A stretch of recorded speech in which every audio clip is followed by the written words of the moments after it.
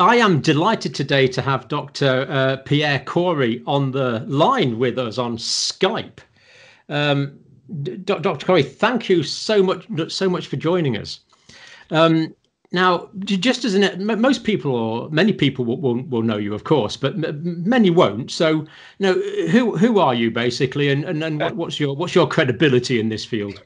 It's fair enough. Well, first of all, thanks for having me, John. I really appreciate it. I really enjoy your program, so it's actually quite an honor for me to come on. But I am I'm a pulmonary and critical care specialist. So I have a board certification, actually 3 board certifications: internal medicine, pulmonary diseases, and critical care medicine. I'm probably most known as an educator. So I really enjoy teaching, and it's largely what I've done my whole career. I've been in teaching hospitals. I was what's called a fellowship program director. So I used to run a program that taught doctors how to be pulmonary and critical care specialists. And I'm most proud of the awards I've won for my teaching. And so I'm what's called a clinician educator. And I've also done a fair amount of research. And then the last thing that I'm kind of famous for is I was one of the pioneers in what's called point of care ultrasound. And so I've helped teach and bring that to the bedside in the care of critically ill patients. And I'm the senior editor of a textbook, which is extremely popular. It's one of the top textbooks in the world. And it's translated into 7 languages. So that's kind of like wow, my achievement. And then came COVID. So then my credibility in COVID is, I'm good friends with Professor Paul Marik. He's my mentor, my friend, my colleague, and he and I talk medicine constantly. And so he was asked to form a group, a year ago, and to come up with protocols to treat this disease. And so we got together a year ago, and we formed a group, and with support from some others, we had a website, and we've just been building the most effective treatment protocols for COVID. And so we're a group of critical care intensivists, and all we do is read. Probably don't read as many papers as you, because I don't have as much time as I'd like, but we read papers constantly. And so I would consider ourselves clinical COVID experts at this point. So you've been absolutely drenched, immersed totally in medicine for a couple of decades now. It's what you eat, think, breathe. It's what you are through and through. So Pierre, I know you were one of the early proponents of thinking about treatments for COVID-19, and you were one of the first people in the world, I think it was, to suggest using steroids. Now, what are steroids, and why are they important in COVID? Yeah, so corticosteroids, I mean, they really are anti-inflammatory. So they suppress the effects of both the innate and adaptive immune systems, and those are severely triggered in COVID-19, especially when you get to the ICU. So for those of us in the ICU, we knew that these patients were dying of inflammation. The other thing, which is ridiculously overlooked, is that live virus is generally not present after about 6 or 7 days. It's very rare to have live virus. So these fears of using steroids, because the big fear is that if you give steroids too early, it promotes the replication of the virus. And we agree that there's a phase to it, a timing. You want to use steroids later. And just like the recovery trial that eventually showed, it's really in those on oxygen. But what the interesting thing about the steroid story is, that was the first time I testified in the Senate. So I kind of got lucky, because the senator of my state, one of his pet issues is that he feels that there's been a colossal failure, not only in our country, but globally, in neglect of early treatment options. Yeah. And I guess him and his staff, when they were looking around, they found our protocol. They found the FLCCC. And when he noticed that I was at the University of Wisconsin, he called me one day and he said, "Hey, would you testify in the Senate about your approaches to treatment?" And I was like, "Sure, Senator, I'd be happy to do that." And so I testified back in May at a time when every national and international health agency had statements: we recommend against use, avoid use, avoid use. And so after I gave of steroids, they're recommending against steroids, yeah. All were against steroids, all over the world. And when I testified that it was critical for the use of steroids, I was roundly attacked and criticized for irresponsible recommendations, even though they were based on my expertise. And then let me answer your question. So why did we know it worked? First thing is that Dr. Maduri, my partner, he's like the world expert in corticosteroids in lung disease. He did a very careful analysis of all of the studies from SARS and MERS and H1N1. And in all of the other health agency reviews, they concluded that in those prior pandemics, when you got corticosteroids, you died more frequently. And that's certainly true. They were all observational trials. Those who got steroids did die more frequently. So they concluded steroids are bad. As you know, the more sick patients are, the more likely they are to get steroids. So, and when you actually carefully looked at that data, which Maduri and a group of other pretty well-known intensivists did, they published this back in April, and they showed actually in the best controlled studies from that era, large studies, there was a massive mortality benefit to steroids in SARS and MERS and H1N1. And so we knew from prior pandemics that it was effective, but all of the other health agencies did not conclude that on their review. The second thing we knew is we just knew it from expertise. We saw so much inflammation in these patients. We knew that it was clinically reasonable. We also knew that virus wasn't present in the late stages. The other thing is that there was plenty, and this is going to sound crazy, John, but there were plenty of doctors who were getting inundated in New York, Seattle, Detroit. And they found that when they started using steroids, everything changed. People were going away from ventilators, not on ventilators. I still remember one night, a fellow of mine called me, and he was working at a hospital in Detroit. He was almost in tears. And he said, Pierre, I don't know what to do. Everything I'm trying is not working. I try PRV and proning. He's like, everyone's landing on ventilators. No one's coming off. They had just split their first ventilator. You've heard of that, where they had to split ventilator tubes. And so one ventilator for two patients. Yeah. And so he was in crisis. And I was like almost screaming at him. I was like, you have to start steroids. You need steroids. Don't listen to these people. And I said, tell them to get out of your ICU and start treating these patients. And interestingly, on follow-up, he did do that. He started to see benefits. And he told me a month later that he's a little bit of a hero in his hospital because of what he did at that time, because he really changed the scope of what was happening. But I knew from my friends in New York, so I'm from New York originally, trained there. I knew a doctor or a director of every ICU in New York City. I was on the phone with them every day. They were getting crushed. Everyone's landing on ventilators. No one's coming off.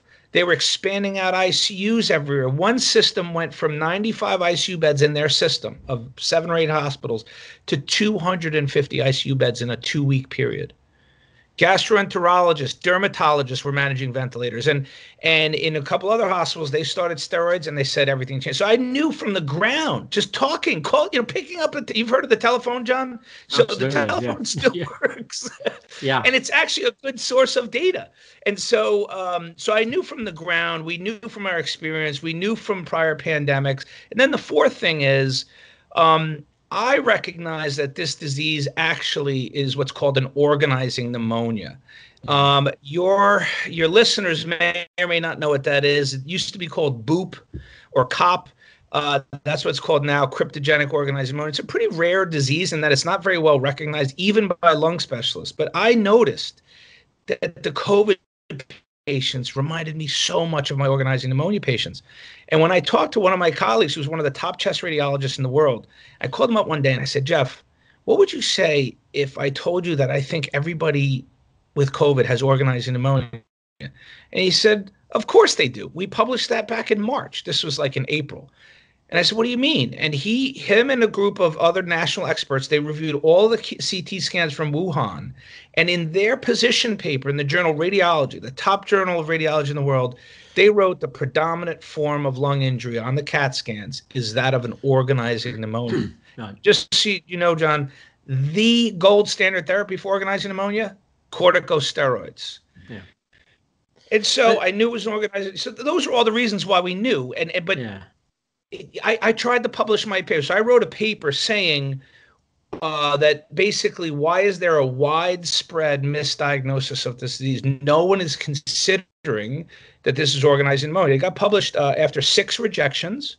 One of the rejections from a top pulmonary journal, the reviewer told me that to prove my hypothesis, I would need to do a randomized controlled trial of corticosteroids.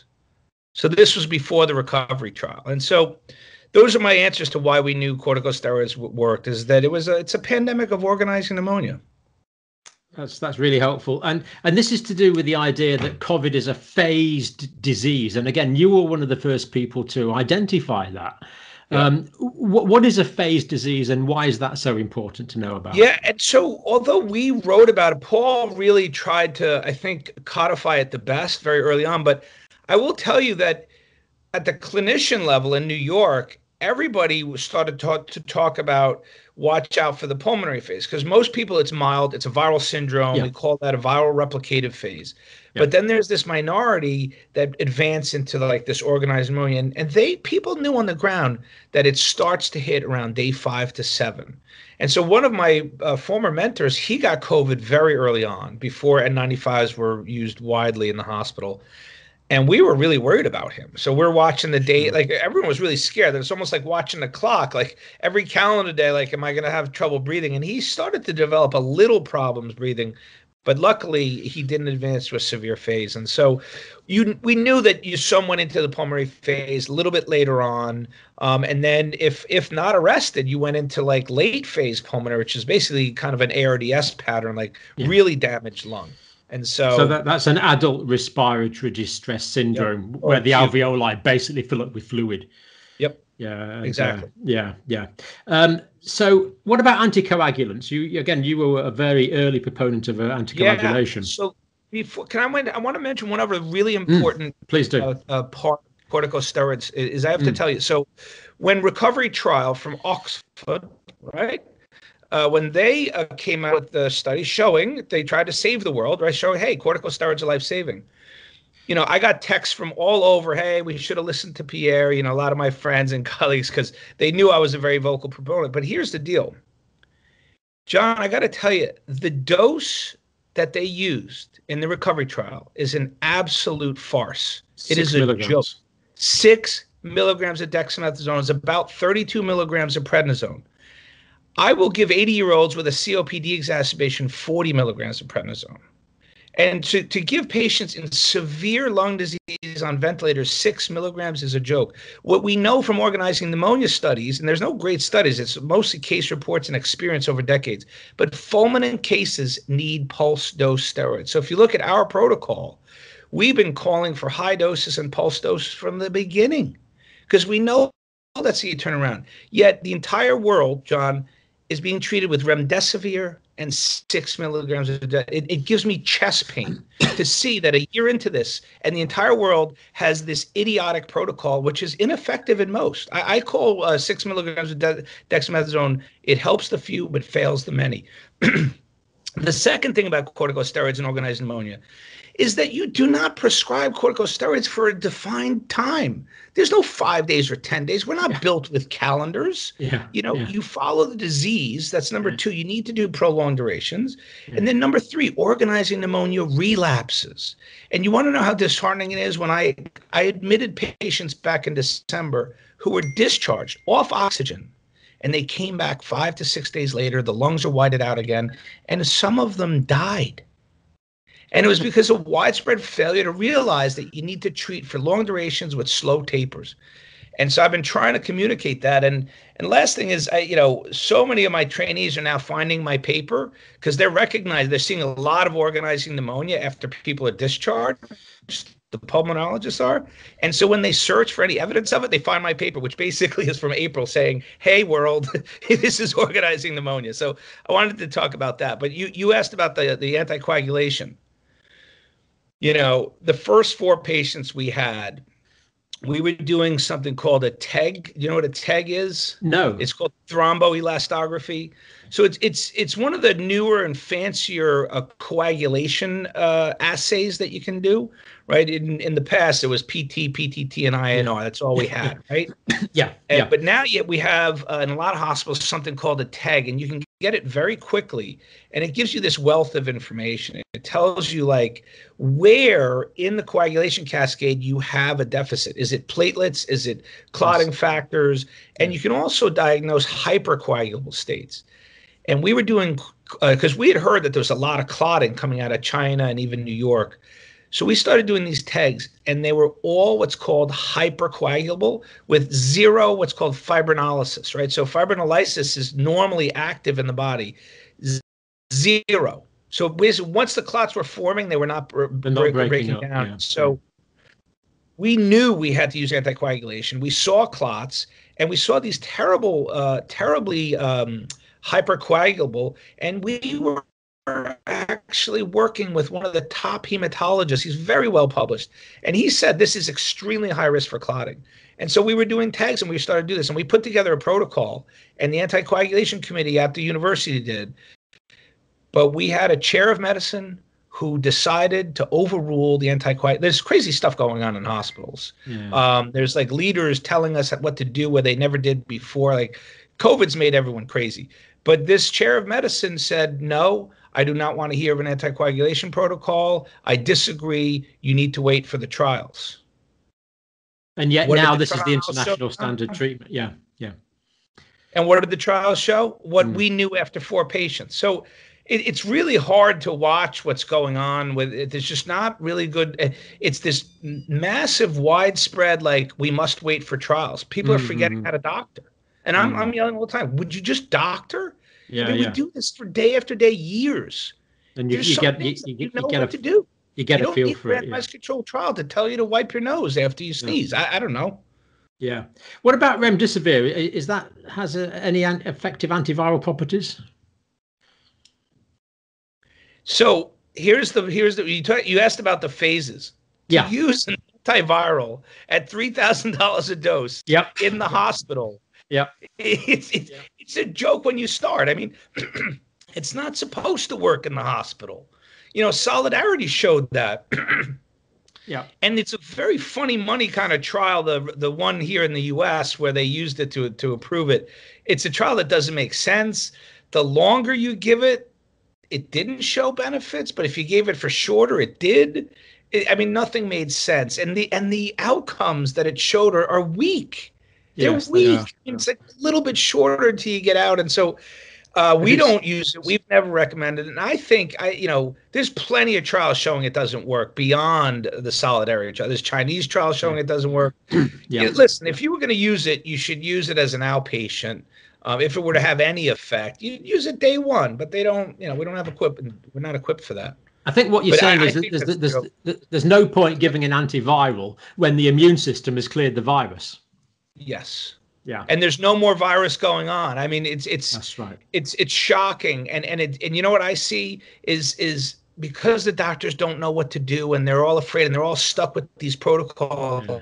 When the patients are still sick after 5 days, what do they do? They do another one for another $3,000. It's really disheartening. $3,000 is a lot of money to me. I guess it is to you as well. It's a lot of money to be spending for something that has got very questionable efficacy. So the phasing is affecting the decision making. Now, what were you doing on the 8th of December at 2:30 p.m. Eastern Standard Time? I believe it was a Tuesday.